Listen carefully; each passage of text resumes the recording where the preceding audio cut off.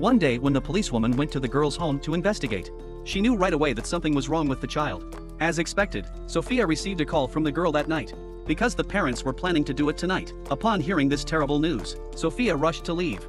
On the way, she called her co-workers. Soon the police arrived and the little girl was finally rescued. She cried and hugged Sophia. The poor girl was all alone. Sophia was so saddened that she wanted to adopt her, so she took her to her home. She watched the girl sleep peacefully. Sophia felt she had made the right decision. Unbeknownst to her, this was only the beginning of a nightmare. In the middle of the night, Sophia was awakened by a knock on her door. To Sophia's horror, she huddled in the corner, holding a screwdriver. Now she realized what was going on.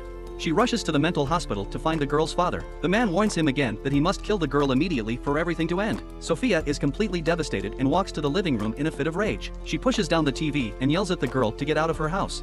But the girl doesn't budge and continues to eat her snacks. Sophia steps forward again and knocks over the snacks.